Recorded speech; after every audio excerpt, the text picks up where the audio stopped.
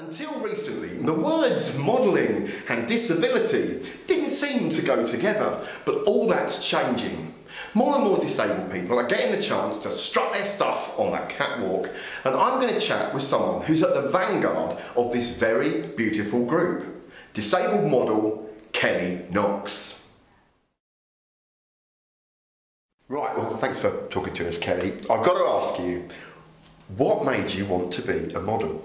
I first saw the advertisement for Britain's Missing Top Model on Facebook. I looked at the advert and I thought, yeah, I can do this. I thought I had what it takes to, change people's perceptions on disability. So initially, modelling wasn't, the reason why. And on my original application, I put on there because I wanted to inspire children who were born like me, or other children with disabilities, or just children who, just slightly different from any other child. So that was the reason why I wanted to get into modelling. And it wasn't until I started doing the modelling within the show when I thought to myself, I'm actually good at this and I love this and I want to continue to do this. So you didn't have any role models or anyone? You didn't think, oh, I'd like to be like them? No, I didn't feel like that at all, no. To be honest, it didn't even come into my mind. I just thought that I had what it takes to, go on this TV show and be a good model, and to show them, even if you have a disability, you can still be a great model and rock it. Come on, tell us some of the brands you've worked for. Come on, campaigns. This is your list. Give us your list. My most recent campaign was with Debenhams. There was 9 models, including me and Steffi Reid, who's a Paralympian. It's a really wicked shoot and lots of fun, and I just hope other brands will follow suit and start using models with disabilities in their campaigns. I have also worked for P&G Beauty. I was flown to Beijing in China and I walked in their Trends for 2013 fashion show. It was a really amazing experience. I mean, the P&G team they're just such an amazing bunch, and their vision was, all about embracing individuality and your own uniquenesses, and, just saying beauty really is for everyone.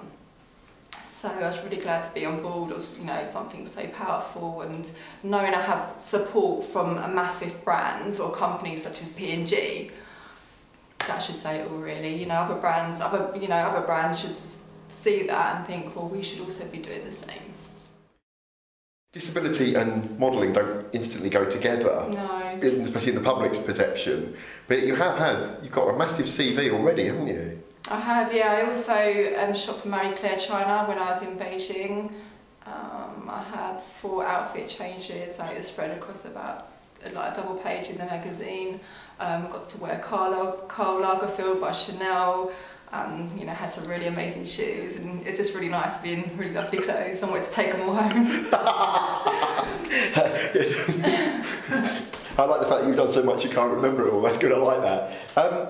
Now, of course, I've got to ask the big question. Have you faced any problems regarding your disability from the industry? It's really strange because before I entered the world of modelling, I never even gave disability a thought. I know that might sound strange, but I just didn't consider myself as having a disability, even though blatantly I don't have an arm. I just think, to say the word disabled means you could just say that you're dead, really, because it means you're completely unable to do anything, and everyone, no matter what, has their own ability. So it wasn't until I was in the show and was, submersed into a world of disability and, working as a model, I realised, how many barriers people face with a disability, and people's arrogance, ignorance and prejudice. So really, being a model with a disability has opened my eyes to, how much prejudice is surrounding disability, especially in the fashion industry. And I just think, people just need to be educated, and like you said, people don't necessarily put modelling and disability together. They just think, oh, disability is ugly, and disability is, is a negative word. And I just think for having, people like me and other people out there, like you, Mik, doing your thing, it does help people to be educated and see that disability is actually normal, and we exist, and we are just human beings like everybody else. So why is it so important for there to be disabled models? Well, I'm going to give you a story. About 2 weeks ago I got a message from a girl who's 13 years old in Brazil. She emailed me through my contact page on my website, and she said, like, she gave me her name, her age, and said she was born like me. And she said she wants to be a model, and you know, seeing my work and seeing my positivity and how that I'm confident, you know, in my career, what I do, it's given her like the strength within herself and it's inspired her to want to be a model, and she thanked me, and you know, that kind of thing, it really touched my heart. And I just thought, this is why it needs to happen, you know, to give young girls like this, you know, strength and courage, and to realise that they're actually okay to be themselves, and that, you know, they don't feel like they have to be perfect to be considered as beautiful or to have a career in whatever they want to do. And it's really important that no matter what, people should be able to follow their dreams and not feel they have to, you know, be a copy. Yeah.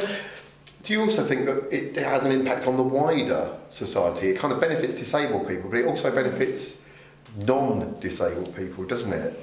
Yeah, I really think it does. I mean, the more people see disability on TV, in fashion magazines, in advertising campaigns, it really is going to normalise disability.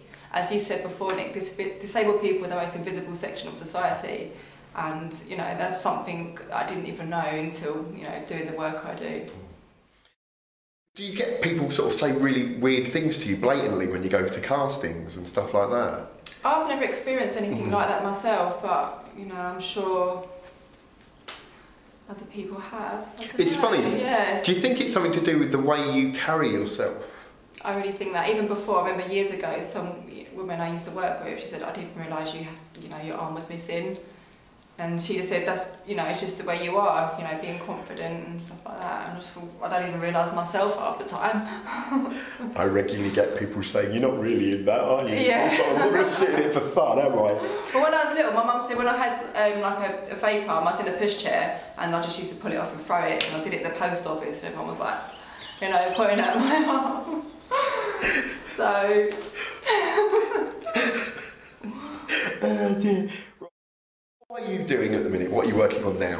At the moment, I'm working on the second series of I'm Spasticus with Channel 4. Yeah, I'm really enjoying that. I've had 2 filming days so far, and it's been lots of fun, and I'm just loving it. It's something I never thought about before, but you know, I met the casting director and well, the production team, and they're just such a lovely bunch, and I just thought, oh, I love this and I want to do this, you know, even more. It's just about, again, educating the public and able-bodied people about people with disabilities. We can be fit and funny. Yeah. And of course, at their expense. At their expense, yeah.